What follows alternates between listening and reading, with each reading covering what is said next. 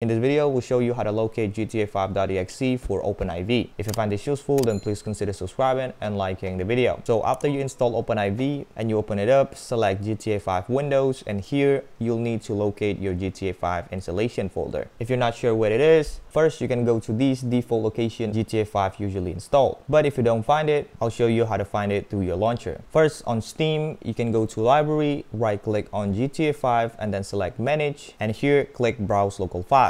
This will open GTA5 installation folder. If you're on Epic Games, go to your library, find GTA5, click the three dots next to it and select Manage, and then here you can click the folder icon. Next, if you're using the Rockstar Games launcher, click on Settings on the top left, and if you have GTA5 installed, you'll see it in the list called My Install Games. Select GTA5 and then on the settings, click on the folder icon next to the installation path. Now you have your GTA5 directory. You can click on the path here and then right click and hit copy. Go back to OpenIV, click Browse, and then paste the path you just copied, and you should see GTA5.exe inside. And now just hit Select Folder. Now you can go on and use OpenIV.